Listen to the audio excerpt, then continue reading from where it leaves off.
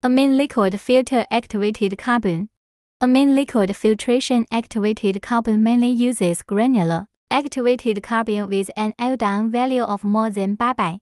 It is mainly used to remove pollutants in the amine liquid solvent, reduce foaming problems, reduce scaling problems in the process, and reduce costs. Granular activated carbon for filtration of amine liquids is specially used for the treatment of amine solutions EDA, MEDA, etc. in the oil refining, steel making, liquefy, gas and natural gas processing industries.